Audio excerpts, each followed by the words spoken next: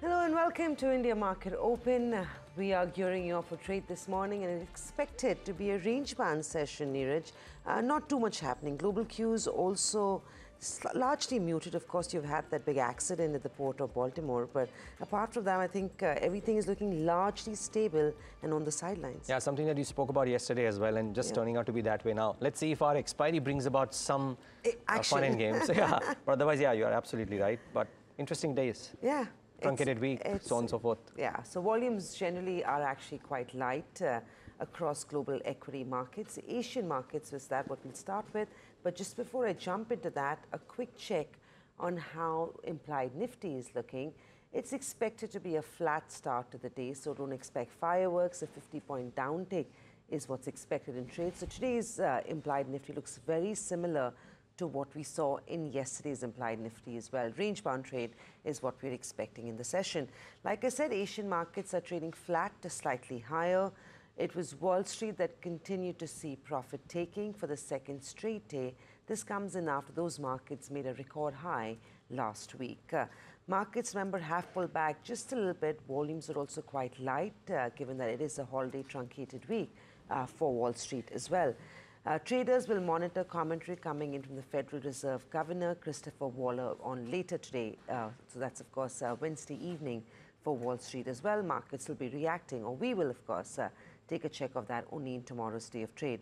In stock-specific action, Boeing, we believe, is at a risk of a Moody's downgrade on cash flow concerns. Tesla had a pretty sharp rally, moved up 3%.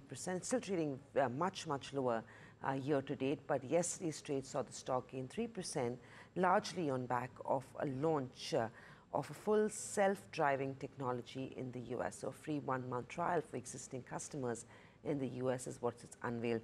Apart from that, not market moving for us, but interesting that Trump Media and Technology Group jumped 16.1% on its listing day yesterday. Apart from sorry, just that one interesting thing that I was reading a story that as per some math, Trump Media at a point of time was the most expensive US stock to bet against. There was no other stock in that space, which was that expensive as Trump Media. So pretty interesting what it did, because I think it went up to some $77. 79.38. And then ended at about 57. So fairly choppy day for that one. And on a day with the market momentum was fairly subdued. So yeah, I guess Trump is trumping on the exchanges as well. But apart from that, remember, you've got a whole bunch of data that the markets will be eyeing in. Keeping that in mind, you're seeing traders on the sidelines. So just to take you through everything that's lined up for the week, you've got jobless claims, GDP and consumer sentiment for the US that comes out on Thursday. Inflation data on Friday, and Friday is the big day. Remember, it is Good Friday holiday, but the markets will very closely watch out for what that inflation reading shows up. Some big sell-side brokerages have indicated that if by any chance there's any indication of an uptick in inflation, an indication by the Fed that there could be a rate hike, a rate pause, that could spell death for global equity markets. So very closely watching out for that inflation data that will come out of the US. Apart from that, I don't know, Niraj, whether this is of any interest to you, but we've been talking about the Bitcoin, and after a launch of those ETFs in Wall Street, I believe the London Stock Exchange will be launching Bitcoin ETN on the 28th of May. So, of course, Bitcoin continues to trade strong. It trades above $70,000 a barrel, $70,000. But very interesting fact that I came across, the current market cap of Bitcoin is higher than the GDP of 159 of the world's economies of 2023. So that's an asset class that was shunned and now larger than most 160 economies. Yeah, but quite stunning really, and the use cases that Bitcoin and crypto is turning out to be always had and now getting reinforced. Pretty interesting as to what's happening. It cannot be ruled out that we might even see it, become a reality in mainstream asset classes. Who's to tell? But for now, a launch in the London Stock Exchange is what we're expecting. Crude, on the other hand, trades flat. Remember the Russia-Ukraine stress, no cuts from OPEC or increase in production from the OPEC Plus meeting is expected. But a slightly muted dollar is what's keeping crude okay as well. Gold, on the other hand, continues to move up. Safe haven buying, some may call it. Fears of a global recession still not completely ruled out. So that's what the world looks like, Niraj. But I think back home, a little bit like yesterday, Today also maybe range bound. Mid caps did see some euphoria and trade yesterday. A whole bunch of QIP, so stock specific trade will pretty much dominate today's action as well. Yeah, and we're going to talk about all of those. There are 3 or 4 and one where QIP prices have been firmed up as well. But the trade setup firstly, when I look at the put data and typically follow what options do as opposed to what charts could indicate, universal, right, options. So the put data shows 22,000 having the most OI, and therefore you could argue that that could be the key support level from a very, very short-term 2-day perspective, if you will. Look at that put option data, and 22,000 has this highest OI, and which is the very interesting support. 22,500 far end, I mean, really, it's got to do a lot with writing options in order to make sure that you take the trade home or take the money home. But from a support perspective, 22,000 on the put side seems to be the key thing. Samina was mentioning the mid-cap index. Now, the anomaly yesterday was, though, that while the mid-cap index did very well for itself, but the market breadth wobbled yesterday. We didn't have a very good market breadth. So again, I don't know if it's a March end or what have you, but look at that. On a day when the mid-cap index was firmly in the green, you had an advanced decline ratio which was 2:1 in favor of the declines. That was the key point, I thought, in trade yesterday, and a very interesting one at that. So let's see if mid-caps continue to grind lower despite the fact that the index at an own level might be doing okay for itself. The one thing, though, that is coming out very interestingly, and yesterday I was talking to some dealing rooms, and today morning I saw a Nomura note which said that their roadshows across, I think, the Asia-Pacific region seems to suggest that PSU banks are starting to see demand. Never did we ever hear foreign clients getting constructive on PSU banks. Now, that is something that Nomura is saying is happening. So that, to my mind, was very, very interesting. And Samina, you travel a lot, so maybe you would have an insight here. But yesterday I was being told that the wedding season in full gusto is leading to packed banquet halls in hotels. So the F&B side of the business, not just the room revenue, but F&B could actually be very strong in this quarter maybe, but certainly April, May, June. I think I agree, because a lot of those banquet sales have gone up. Corporate bookings as well for banquets. So of course, with travel returning back, a whole bunch of offsites, corporate huddles also seem to be helping them. But you know, Niraj, you were talking about option data, and I want to bring up what we saw in terms of June bets. Now, this is betting on the big election.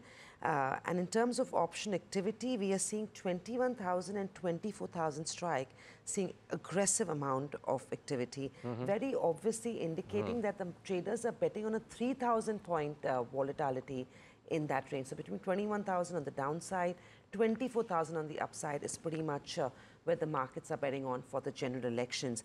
We've also seen an above normal jump in open interest in the June contracts. So these really are early signs of positions. And of course, what caught attention was a lot of money is at play, expecting that there could be a big move up to 24,000. So what we saw is that shorting of options are much higher than call options, indicating a very positive, a clear positive bias, at least for now, in terms of an election outcome. So markets or traders not pricing in too much of a negative outcome for general elections. Apart from that, the April series, which is the next month's contracts, have also seen in the money put option of 24,000 strike, indicating that large money is expecting a sharp rally over the next 30 days. Neeraj, these numbers, while they look great and indicate what the market sentiment is or what the big money is really thinking, it's also leaves you very little room for error.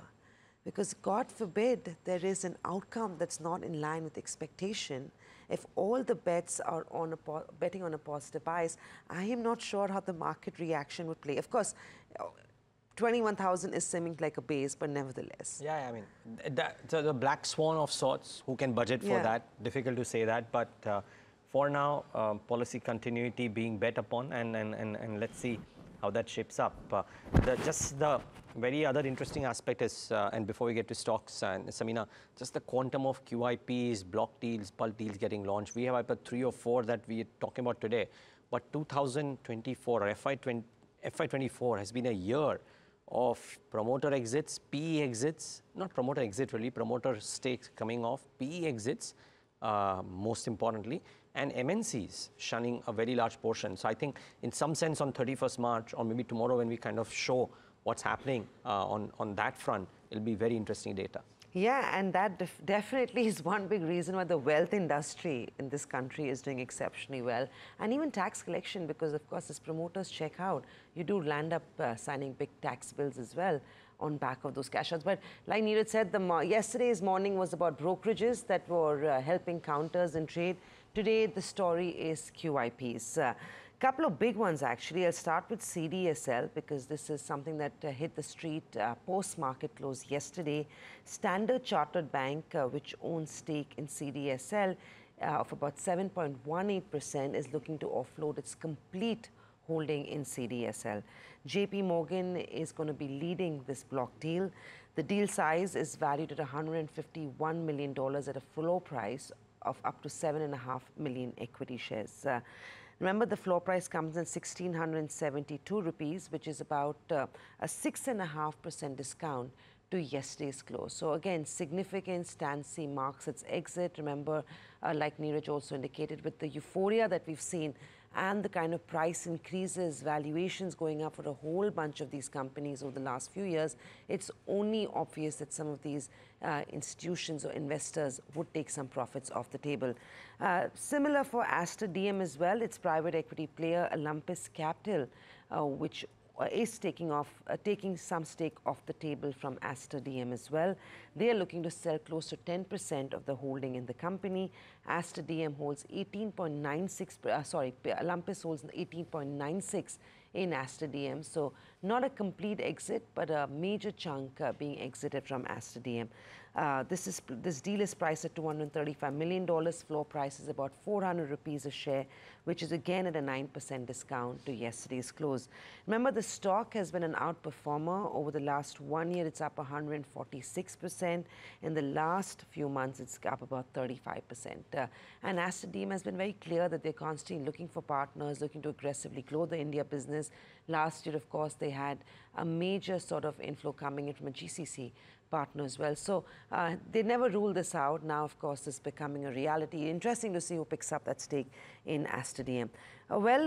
Angel One is the other one. Again, Angel One has also gone on record to say that they are looking at expansion plans. They are looking to venture into beyond equity and mutual funds, into credit and fixed income products, go into smaller tiers where there's underrepresentation of Angel One. And to back that up, they're launching a QIP at a floor price of 2,555, once again at a 7% discount to yesterday's close. So Niraj, more or less an expect line, thinking work hard as well, quarter retention. We've talked about this. We've got details of that deal too. Yeah, I mean, 517, a bit of a discount to that floor price of 544. But let's wait and watch how this one shapes up. So that's, you know, the sum and substance viewers of the key stocks that will definitely react because of the QIPs or the block deals. But you know, Niraj, if there is, the demand is robust. We saw that with Walkhart as well, right?